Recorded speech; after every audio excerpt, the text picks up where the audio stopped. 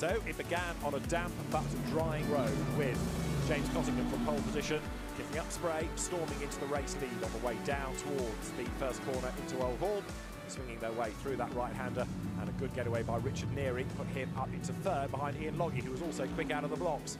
Drama at the end of the lap though as Morgan Tilbrook went off the road. The fact that that car was able to recover for third place, mighty impressive in a race of changing fortunes, as Kevin Say grabbed a place away from the Neary's Mercedes coming out of dear lead.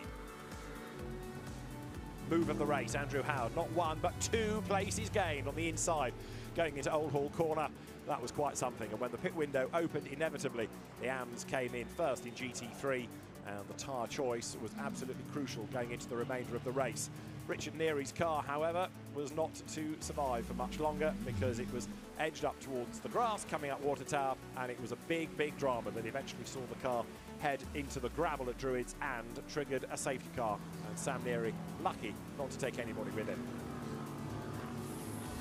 Tried to dig the car out, he had the momentum, but as the back came round it ended up beached, and Jules Gounod overtaken on the restart after the safety car by Dan Harper, for which the BMW copped a penalty.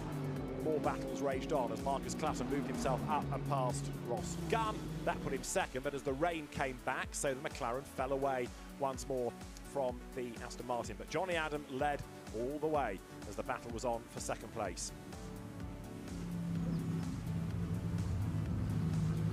So out of Old Hall corner came the Aston, and at the last corner of the last lap, Ross Gunn made his move on the outside for the race lead, but it was not to be.